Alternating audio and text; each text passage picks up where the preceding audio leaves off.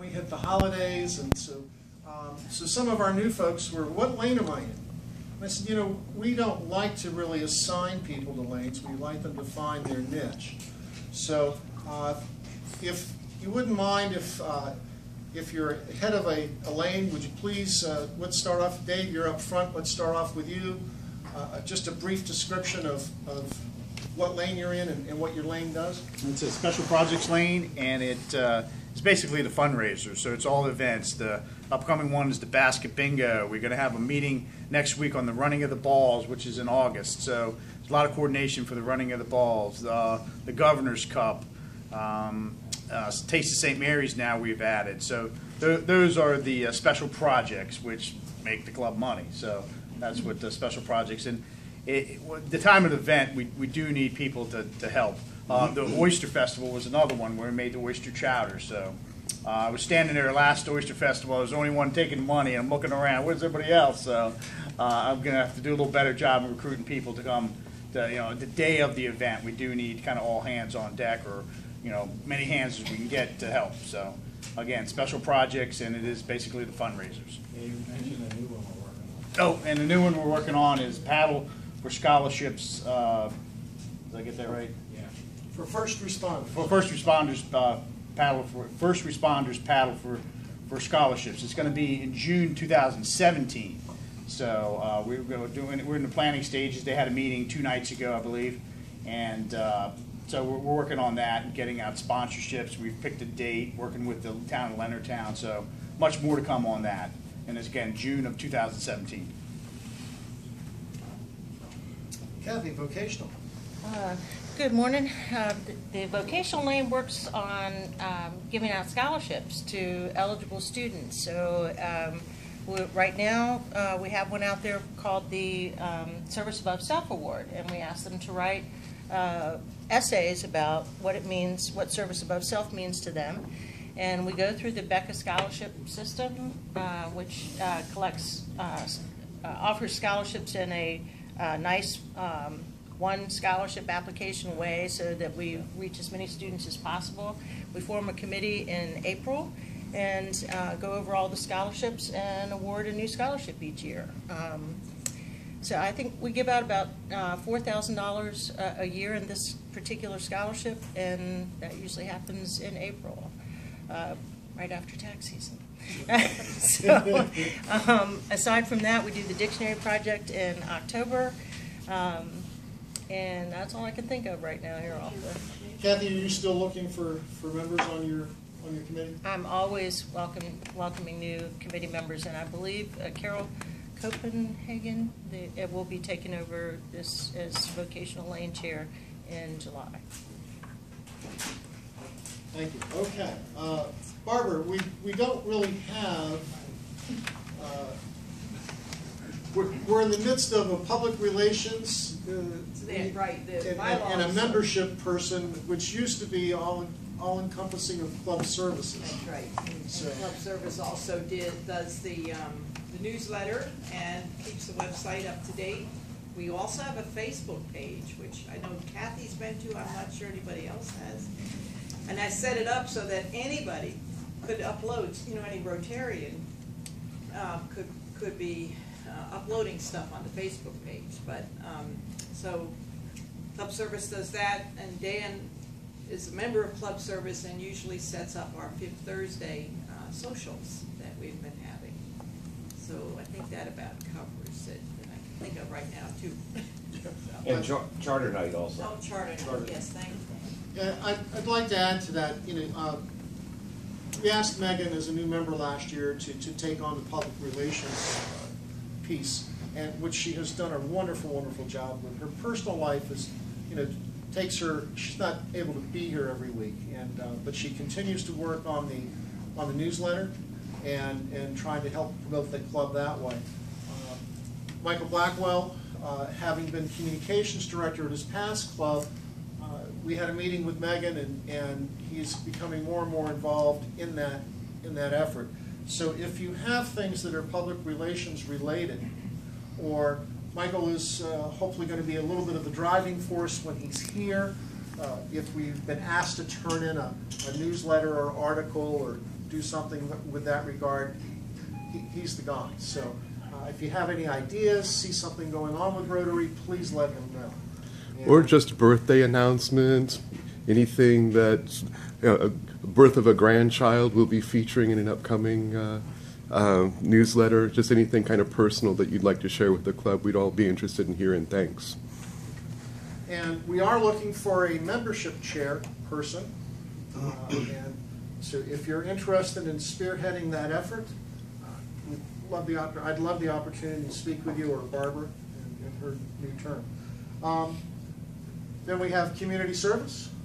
Lynn for Trump. Community service, and I was going to bring this up in announcements that we are in the process of soliciting grant applications so for community nonprofits and public service agencies. The deadline for that is March 3rd. So if you know of anybody who hasn't applied yet, I will be sending out a reminder. I only have maybe 5 applications, but they're notorious because this is grant writing season, and most of these places are notorious for coming in, midnight of the due date. So, I'm not terribly concerned about that. And we may have a little bit of extra money this year, so it's even more important for them to get their applications in so they can be reviewed by the committee. We also just came off the WARM program, as many of you know. We get up in the middle of the night to prepare breakfast and serve to homeless individuals as part of the WARM program. Twice a year we go out again at the break of dawn, and I keep saying, what am I doing? I'm not the morning person around here, but these early morning things. We go out and pick up trash along the highway that's dedicated to us with our sign on it. And so I'm always looking for people to help us out with that. And then any other special projects that come up, they come under community service. We deal with as they go over, like the volunteering for the Well Mothers program would be a really good example of something that's not, an annual event, but something that we deal with. Mission of Mercy. Oh gosh, I forgot about that. That's fantastic. That's the volunteer dental program for low-income people, and we always have volunteers there to help out with it. Plus, we're trying to raise funds to get them a mobile clinic truck so that they don't have to keep loading and unloading all their equipment. So that's another part of what we're trying to do at this point. And of course, Butch Morgan, a former member of this club, who was really a dynamo. I'd love to get him back, but he's so involved in Mission of Mercy now that he just can't, get himself cleared to come back to us. But anyway, we're trying to be very supportive of that program. Barbara and I and Dave and several others have gone up and to wherever they're doing it. Who is it they're doing the next one? I think it's this June up in Waldorf. I think it's down here this year, isn't it? Last year was Waldorf. I think this year they're moving it back down here. Well, I understood. Well, anyway, I'll find out well enough to know to solicit volunteers to make sure they're well staffed. It's just a phenomenal experience to go up there and see these people that line up for hours and hours and hours the night before to try to come in and get dental care. And it's always amazing to me the number of volunteer dentists and their staffs that come in and stay to all kinds of hours, even well past the closing time, to ensure that these people get some really, sometimes very extensive dental care all in one 24-hour period. So it's a fantastic program. Thank you, Lynn. And I think that leaves international services, Mr. King. Yes, we have, we've done project international service now involves 6 areas of focus, anywhere from clean water, sanitation, to maternal child care, to education, economic and community development. I'm missing 1 or 2 of the most of what our club has done in the past has involved health care and water and sanitation, some education. We delivered about 250 computers to a school, a rural school in India about 12 years ago. There was a project outside of Mumbai, India, where our club donated funds for providing prosthetic limbs to people that through polio and other types of illnesses needed that. We have provided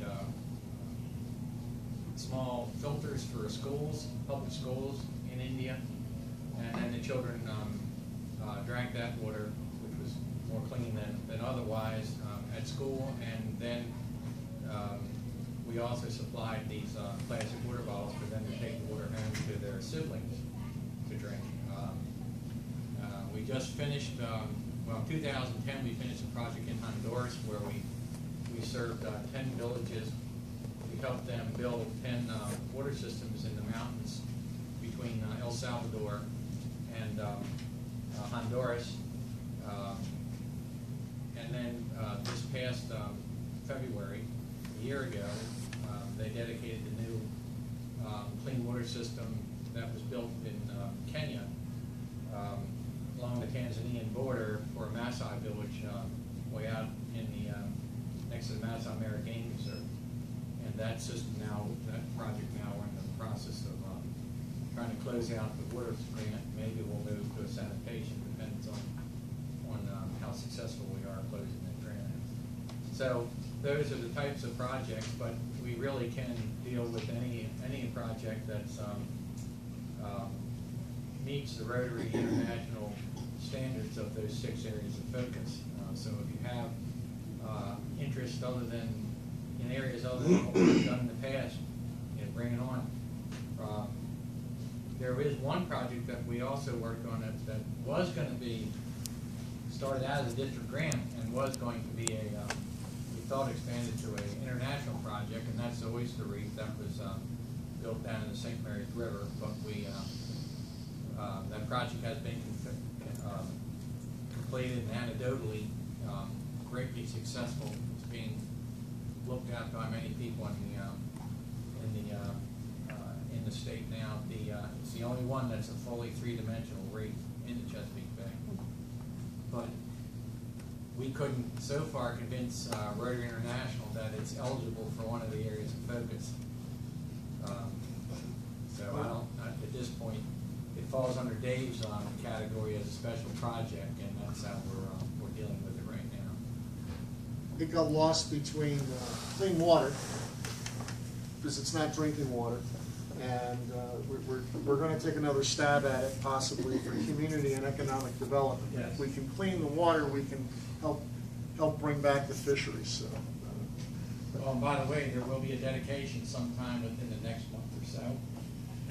The date hasn't been set yet, but you can go on the Watershed Association Facebook page to see the sign that has been installed next to the boathouse at the college.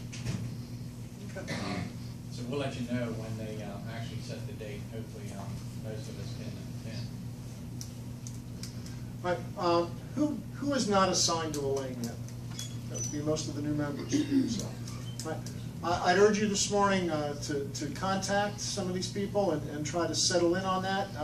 We're not going to ask you to make that decision today necessarily, but if you've got an interest, please approach them. And okay, if there are any other announcements?